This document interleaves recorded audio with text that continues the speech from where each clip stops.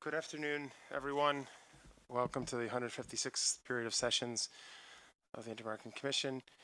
We are here for a hearing on complaints about criminalization of same-sex relationships in Grenada. The hearing has been requested by Groundation Grenada and GrenCHAP. And with us, I understand we have Ms. Kizian Abraham, Ms. Malika Brooks Smith-Lowe, and Mr. Richie Maitland. Unfortunately, we do not have representatives of the state present, and so we will proceed by giving a bit more time to the petitioning party, something 25 to 30 minutes. Is that sufficient for initial presentation followed by questions? My name is James Cavallaro. I'm the first vice president of the Inter-American Commission.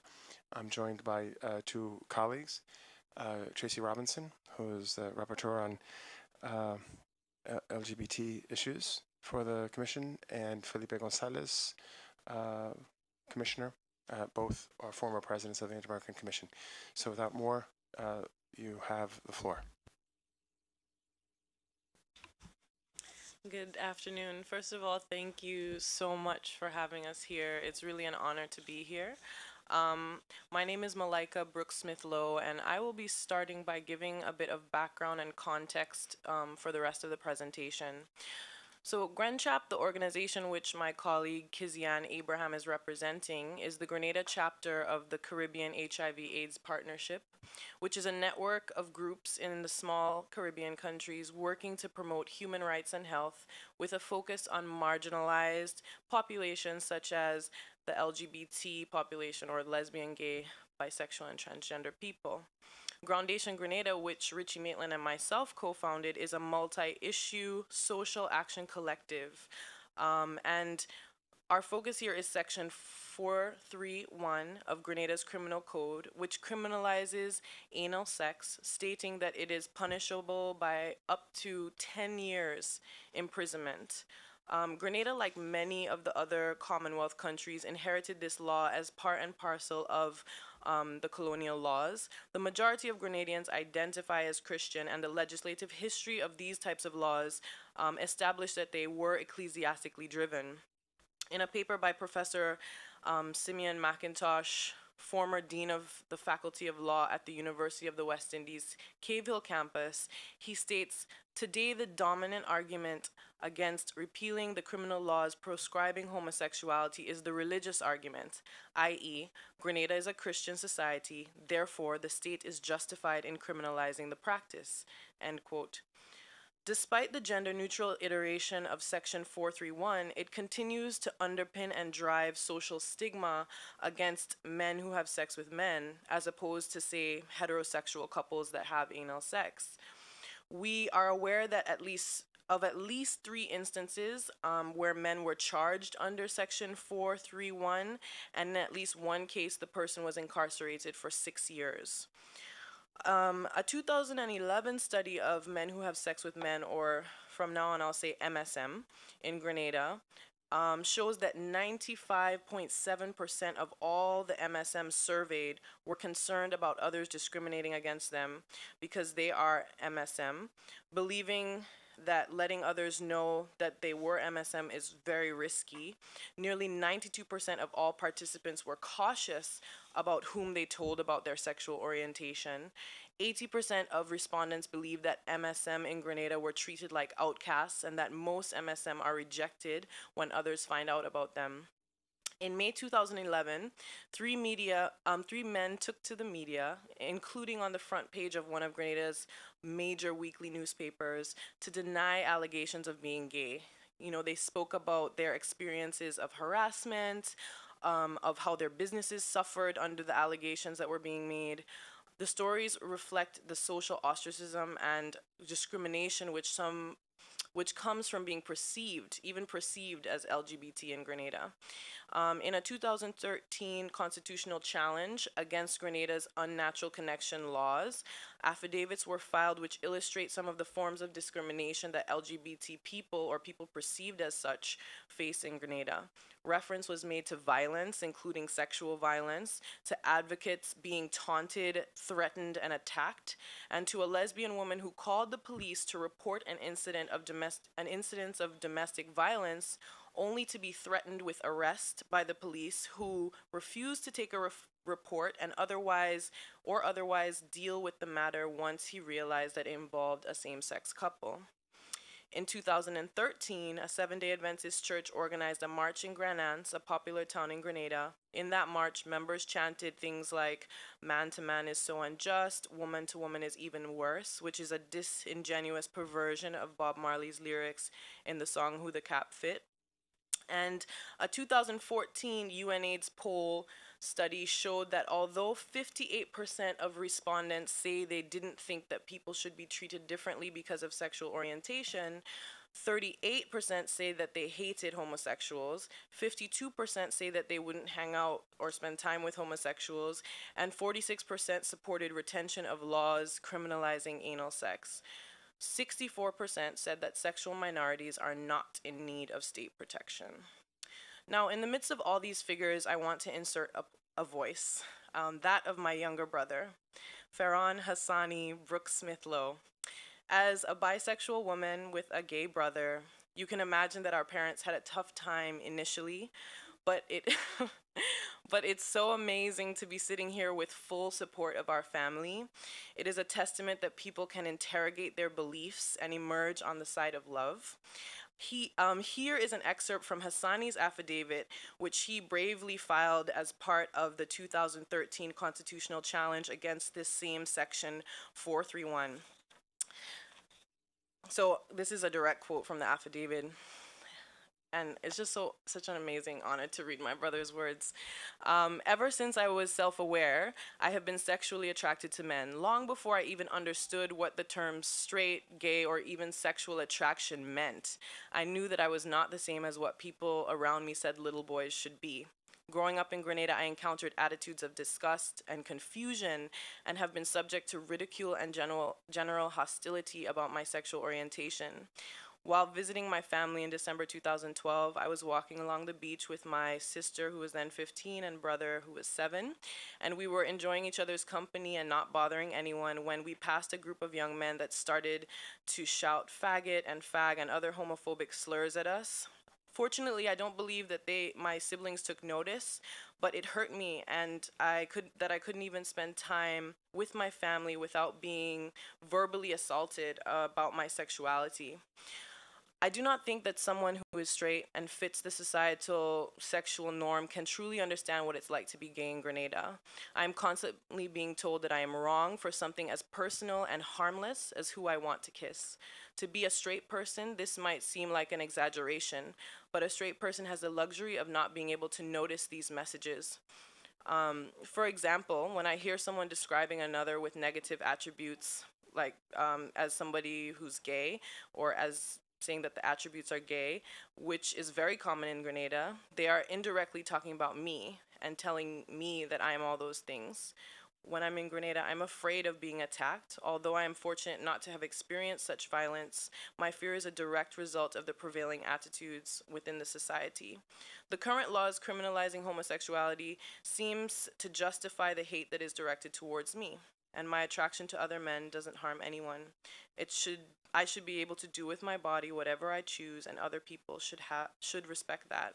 Most of all, I want to be able to share intimate moments with the man I love without the fear of police kicking down my door and arresting me for quote unquote unnatural acts when those acts are what feel most natural to me. Thank you.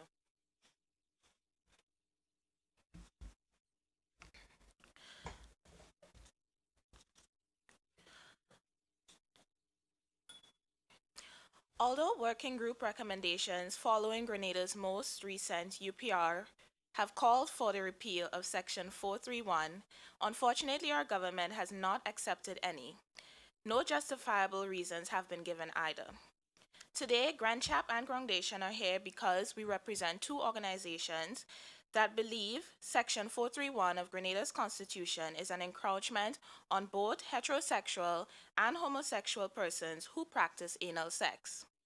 However, according to a 2011 report by the UN High Commissioner for Human Rights, the mere retention of legislations like Section 431 are used to hound and indict individuals because of their actual or perceived sexuality, and by extension, this denies homosexual persons their human rights to dignity and privacy, equal protection under the law and non-discrimination, health, freedom of expression, and humane treatment and physical integrity.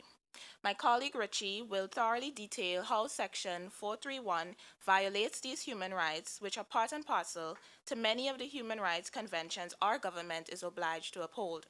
Conventions such as the International Covenant on Civil and Political Rights, the American Convention, and the International Covenant on Economic, Social, and Cultural Rights, just to list a few.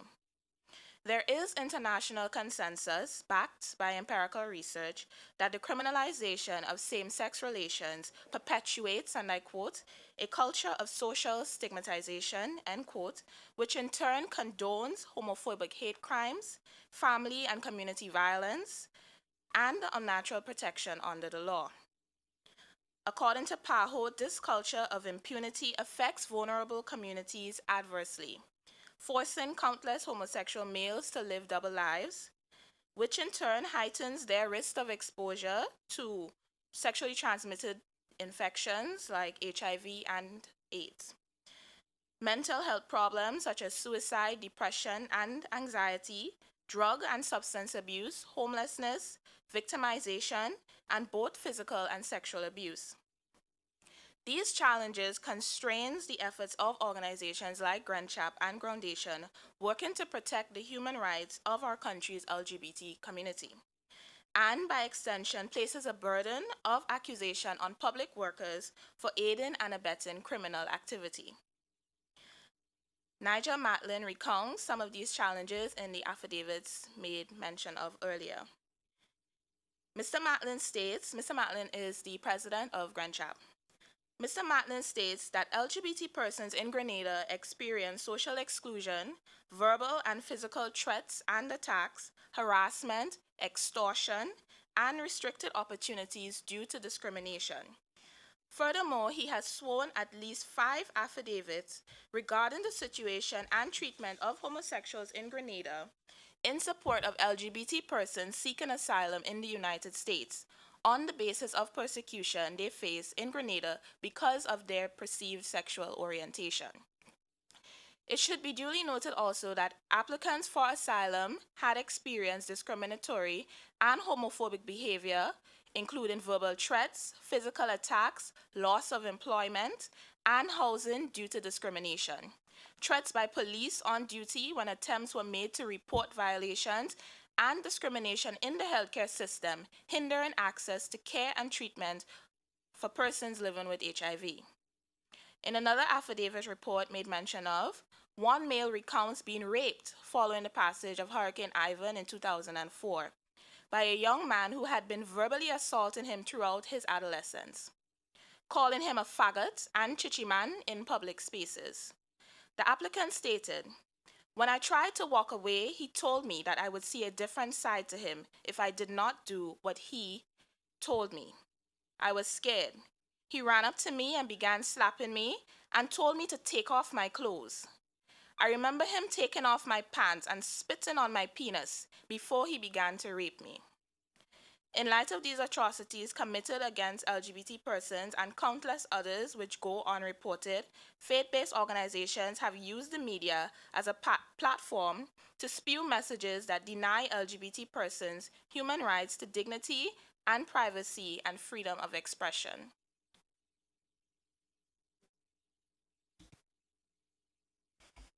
My colleagues would have made earlier mention of cases whereby persons would have actually been prosecuted pursuant to Section 431.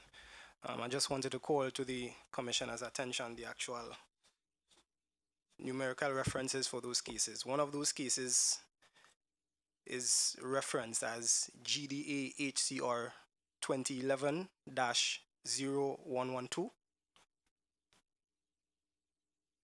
And that case, earlier mentioned by my colleague, resulted in a conviction and consequent 6-year sentence.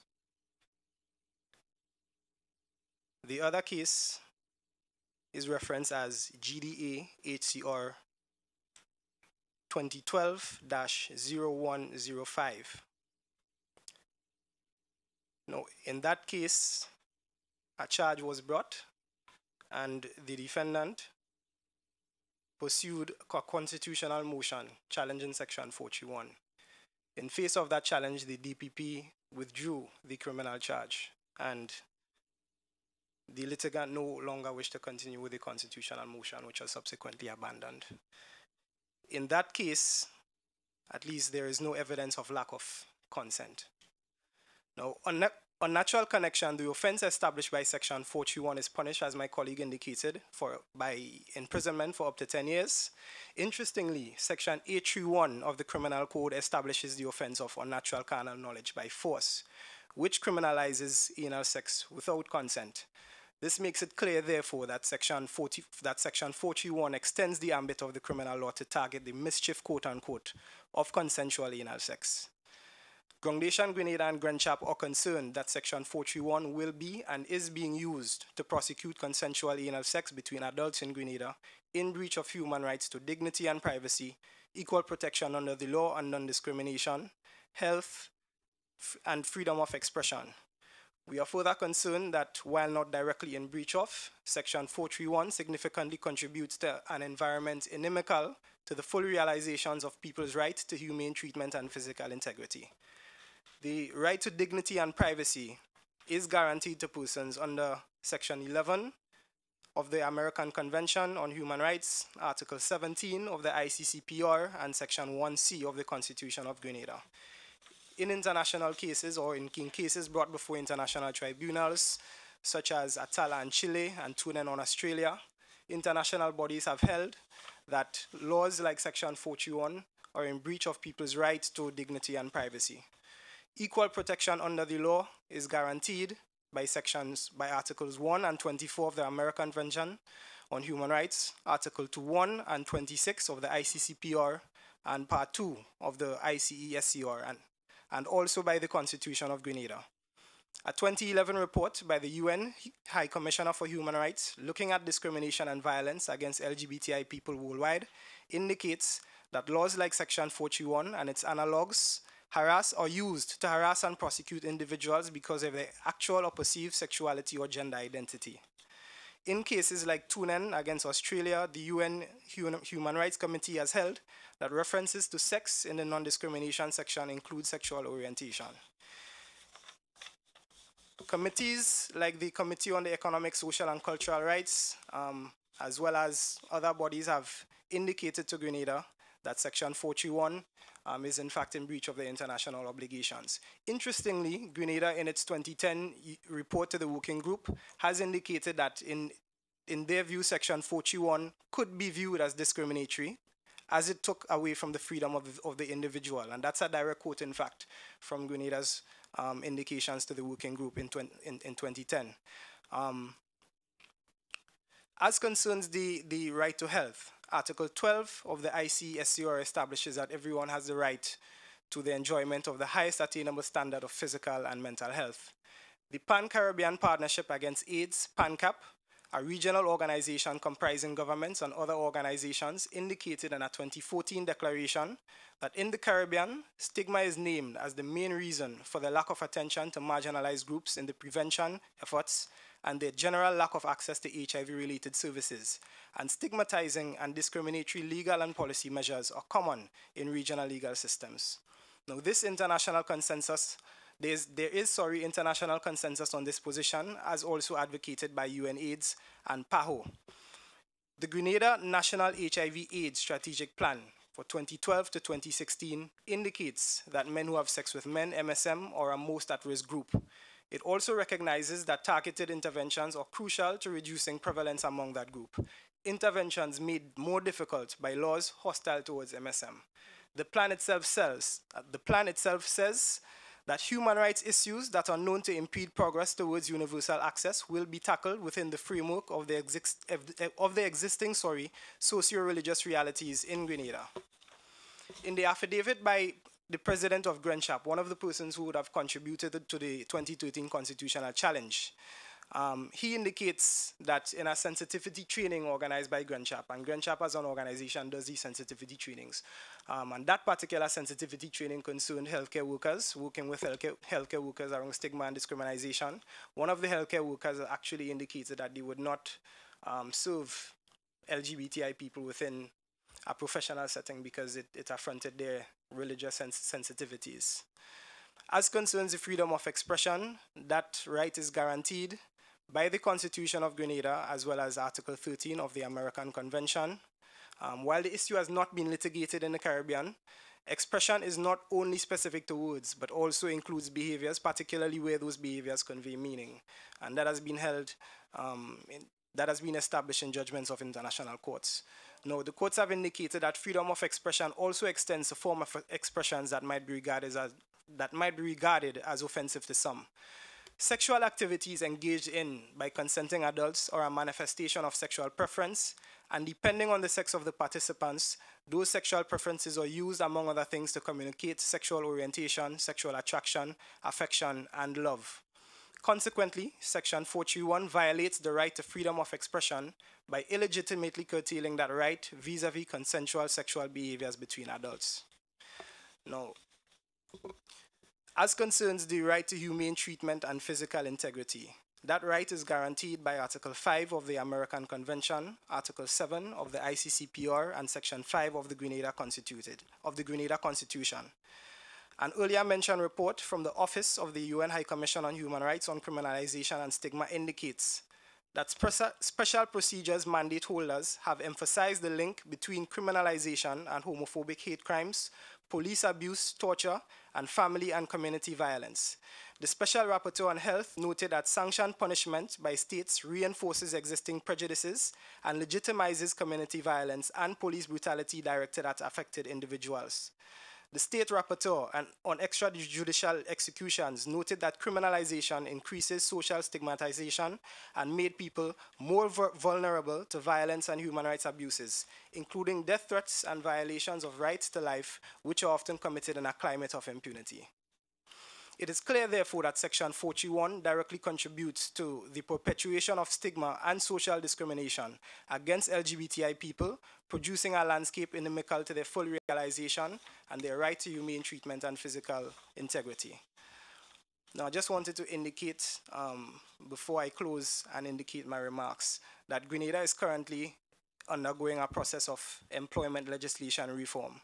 Now, the Employment Acts of Grenada has an anti-discrimination section that includes a list of exhaustive rights that does not include sexual orientation. We think that it would be an excellent opportunity for the government of Grenada to follow what has in fact been achieved in St. Lucia in 2012 in their employment legislation, where they amended the anti-discrimination section to include sexual orientation. We think that this would extend protections to LGBTI people in an area where they are particularly marginalized, the area of the workspace. In Grenada's 2015 UPR session, they received 16 recommendations specific to sexual orientation and gender identity. Now, these included recommendations to decriminalize Section 431, adopt anti-discrimination legislation and policies, take effective steps to combat discrimination, include sexual orientation as a prohibited category of discrimination in anti-discrimination sections, and to implement human rights awareness and anti-discrimination education programs. None were accepted, not even the relatively benign ones like implementing anti-discrimination education programs. Nonetheless, at that session, Grenada reaffirmed its commitment to the protection of human rights and to engage its citizens on the range of human rights issues. Grenada also accepted the recommendation to establish a Paris Treaty-compliant national human rights system. Very recently, in September 2015, Grenada's Prime Minister at a New York town hall meeting, speaking on the issue of gay rights, said, "And who am I to judge? Who am I to judge who doesn't conform to what our normal lifestyle is supposed to be? I may not agree with their life, but judgment is not for me. We need more tolerance. We need to understand that we cannot all believe in the same things, but we could work for the common good of the country. Statements like these, given their symbolic value, are extremely potent. So we would like the state of Grenada to, in fact, make more conscious efforts to make more positive statements supporting equality and condemning violence and discrimination. We also think that laws as governmental directives are normative, so that the repeal of Section 431 would be an extremely powerful signal to send and would in fact help to curtail the stigma and discrimination that LGBTI people face. We have already indicated that an amendment of the Employment Reform Act to include sexual orientation as a prohibited category of discrimination would be helpful. We would also love to see government engage more with civil society, to speak to civil society, to reach out to us. And we always have a firm commitment to working with the government. We struggle with what limited resources we can to run public campaigns and education awareness programs with the public. With government support, we can do even more work. And government has indicated, for instance, in the 2010 UPR working group report that they are in fact committed to raising awareness around the issue and that public education needs to be done around the issue. We would also like to see sexual orientation or homosexual couples included within the ambit of protection in the Domestic Violence Act of Grenada. Currently, no such protections are extended to LGBTI people. We'd like to take the opportunity to thank the Commission for this hearing, and we too would have liked to see a representation by the government of Grenada. As we have indicated, we are fully committed to dialoguing with them. You know, we are very committed to nation building. This is not about bashing the country or bashing the government. We are very interested in beginning a conversation and doing the work that will be absolutely necessary to helping to shift some of these stigmas that have existed historically and culturally in Grenada. Thank you so much for the presentation. Let me begin by offering the floor to Commissioner Robinson, Rapporteur for LGBT Rights of the Commission. Thank you very much, President, and thanks to GrenCHAP and Groundations for requesting this hearing and sharing information with us. It is also our regret that the state isn't here. For the Commission, the dialogue between state and civil society is exceptionally important. It's very important in the context of the rights of LGBTI persons. And I think this is one very important missed opportunity. And I hope that the state will offer us in writing a response to the hearing if for some reason, which we don't know yet, they were unavoidably not here, so that in good faith we can continue this conversation and you have our commitment from the Rapporteurship on the Rights of LGBTI persons to following up with the state and finding out if we can continue the dialogue which you've started. Can I ask a little bit more about some of the processes of law reform? There's employment law reform underway, and I endorse the recommendation that it include anti-discrimination principles relating to sexual orientation, and I would add gender identity. I'd also endorse the call that domestic violence legislation could give full protection to the full range of intimate relationships we do have. But I wanted to ask about the constitutional reform process and the extent to which that has been a space for conversations about full equality for all Grenadians. And to say how much I welcome the presence of Grenadians here and the voices of Nigel and Hassani in the discussion, as well as a signal to your state that the people of Grenada have an investment in the answers to these questions. I was interested in I want to also endorse to say that the Inter-American Commission has said repeatedly that laws which criminalize same-sex sexual activities are discriminatory. We've called for their repeal in the Caribbean, as have international human rights bodies elsewhere. And we have also repeatedly made the link between the criminalization and stigma and social discrimination. And no doubt the Commission will again make those observations in its upcoming report on violence against LGBT persons. One of the myths about the Caribbean is that criminalization is not very harmful because no arrests take place. And there are two important messages I hear from you today. One is arrests do take place. We have very poor data on arrests. So in fact, in places where we've assumed there have been no arrests, very likely they may well have been.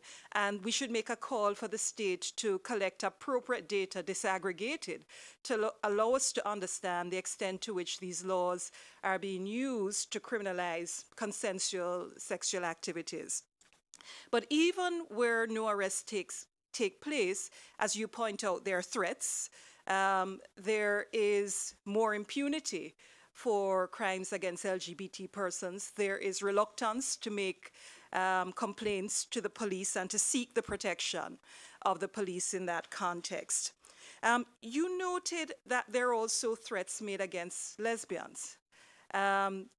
And that I imagine is in a context in Grenada where there isn't a specific provision comparable to Section 431.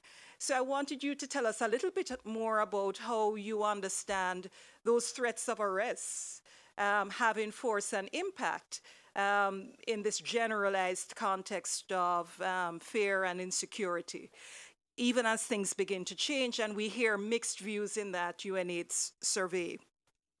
I wanted to also ask, even though this is not directly in your purview, about criminalization of trans persons, whether you have any information on criminalization, not through Section 431, but minor offenses relating to vagrancy, solicitation, or other crimes, which may also indirectly criminalize LGBTI persons in Grenada, if you have any information.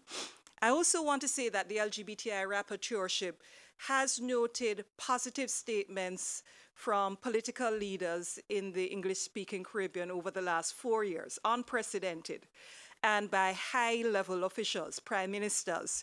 Who am I to judge? We need to be more tolerant.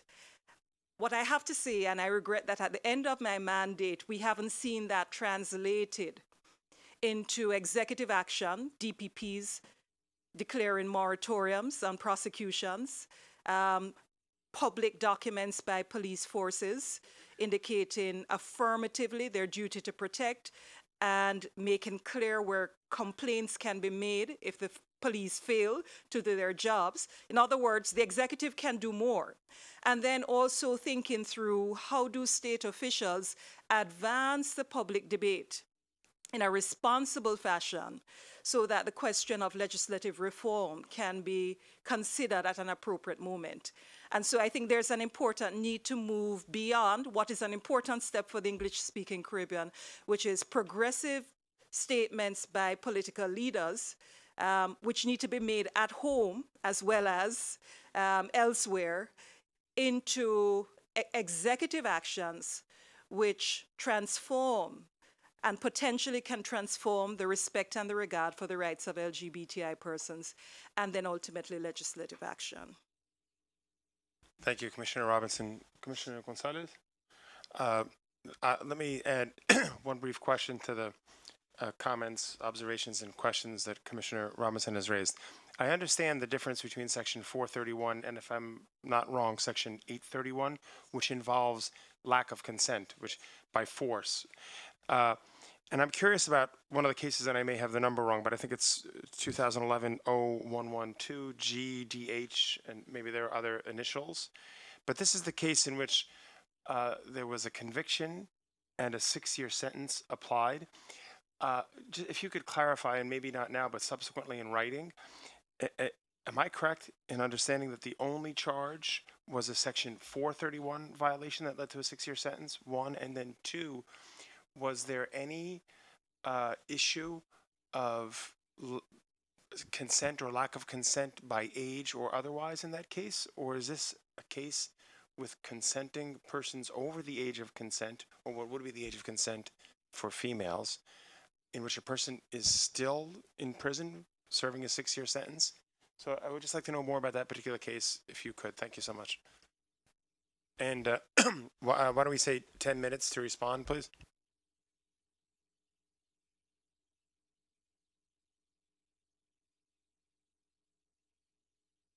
Okay, so perhaps starting with the constitutional reform issue.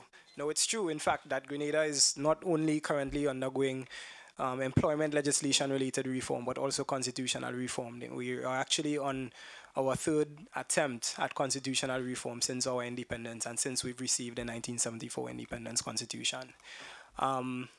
There have been nationwide consultations, and actually Groundation, Grenada, and GrenCHAP used the opportunity to make written submissions to the Constitutional Advisory Reform Commission. No, what they did was invited us to the largest public hearing ever to pitch it publicly. The argument, well, was it requires a referendum in Grenada, so sell your case to the people, essentially. Now, other persons who would have made written contributions were not invited to sell their case, essentially. I think that what they thought is that we would have sort of shied away from the challenge. But we actually went. It was held in the Trade Center. It was packed, a very full room of thousands of people, and it was live cast across the nation. And we made our pitch to the nation amidst uproar a few times in the crowd. You know, there was significant uproar.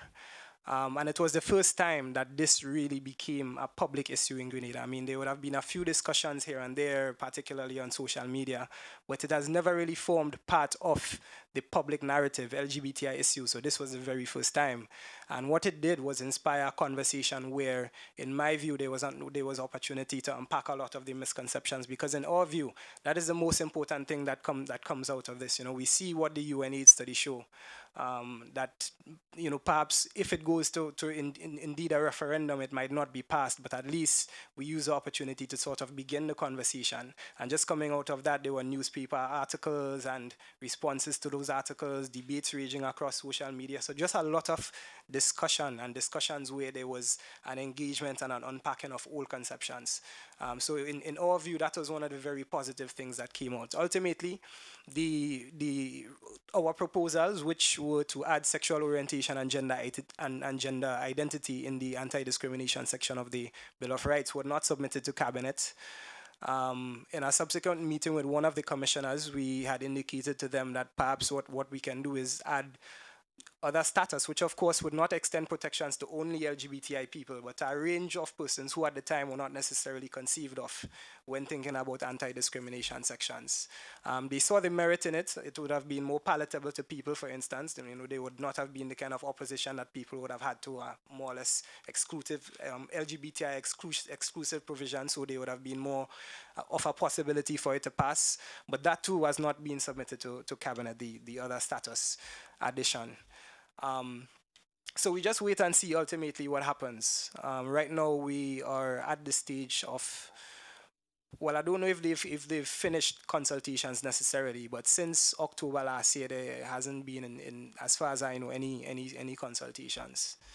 And I don't know if my other colleagues might have more to add about that constitutional reform process. One of the things I want to say though, that was very telling in my view, is that at the start of our presentation, at the constitutional reform consultations, once the crowd realized that we were going to speak about LGBTI issues, you know, there was this huge uproar. And throughout our presentation, you could actually feel the mood of the room shift. You could actually hear splatterings of applause here and there, and light applause at the end of the segment. And there were moments where you really see that we were able to connect with the crowd. So that is where I really think it's important for governments to engage civil society, because I think that as nations, we are ready to have that conversation. You know, we've been saying 10 years now, well, okay, we're not going to change anything. It's a conversation we need to have, but nothing is really being done around driving that conversation. So we really would like to press Caribbean governments to really engage civil society on that. Yeah, sure. I just wanted to add, because I presented alongside Richie for that national presentation, and I may have been naive in not assuming that there would be a response from the crowd, but I think what struck me most was what happened afterwards, which was that from the moment I sat back down on the stage, I was receiving messages. The first message I received was from a fellow artist who she was sitting and watching it with her parents, and she said, "We're here watching you, and I just want to let you know that we support you 100%. And over again, over the next few weeks, I was getting calls from my dad about colleagues. You know, there was this way that this assumption that a particular generation of Grenadians would be so close-minded was being shattered by the responses that I got afterwards. And I think that that was really striking, because the audience for that was not people of our generation. It was another generation, and what we were hearing were people who were open to this conversation, because we were talking about this being able to have everyone live a life that was equal. The other thing I want to add is, you know, the point that we continue to try to make is that sexuality that doesn't fit the norm is not something that is foreign to Grenada, and also that homophobia is not something that is necessarily intrinsically Grenadian either, and that if we start to look back in our history, there are so many times where LGBT people were embraced in the community, and so that this kind of oppositional homophobia is something that actually is quite new in a lot of ways. And so I think that was another kind of aspect of the dialogue that came out of it that was quite refreshing in terms of the constitutional reform. Yeah. As per the other question concerning the police arriving at the home of the person who had called in relation to a domestic violence report and threatening to arrest them. Now, it is correct that Grenada doesn't have laws criminalizing lesbian sexual behaviors per se. I think what would have happened is that whoever the arresting or attending police officer at the time would have been, you know, I don't think he would have been too mindful of what exactly the laws were. So in his mind, homosexuality is criminalized, you know, which sort of just serves to emphasize what is the kind of international professional consensus around these issues, which is that although in some countries the law on the face of it applies equally to heterosexuals and homosexuals, in fact, what it serves to do is drive stigma, particularly against LGBTI people. So I think that was quite instructive. Now, as per the case where the person is serving 6 years, and in all fairness, that was a case where there was evidence of lack of consent. The virtual complainant was above the age of consent, which in Grenada is 16. I believe he would have been 17 at the time. And there was in fact some evidence of lack of coercion. As to why the person would have been charged under section 431 is the question, because he was in fact charged and convicted pursuant to section 431. But in that case, there was in fact some evidence of consent issues. Yes. So might it be because it's easier for a prosecutor to not have to demonstrate lack of consent? They can raise the issue and rely on 431 as a legal figure that facilitates conviction. I'm supposing, but I don't know. I'm asking you. Yes, it may in fact be the case. No, we're not parading this necessarily as the perfect sort of section 431 case, because we understand the sort of factual limitations of that case. But in the other case, the case which inspired the constitutional challenge, there was no evidence of lack of consent in that one. The charge was brought. I was part of the research team that was dealing with the constitutional challenge, and in response to the challenge that was brought, the DPP withdrew the charges against the person. So it's not a case where, for instance, you know, it is simply used because it's easier to sort of prosecute evidentiarily, but the state would not use it against persons where there isn't consent issues.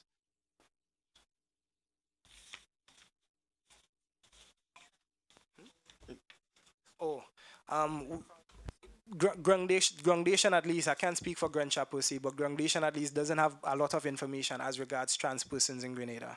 So I'm sorry I'm unable to provide more information. I think we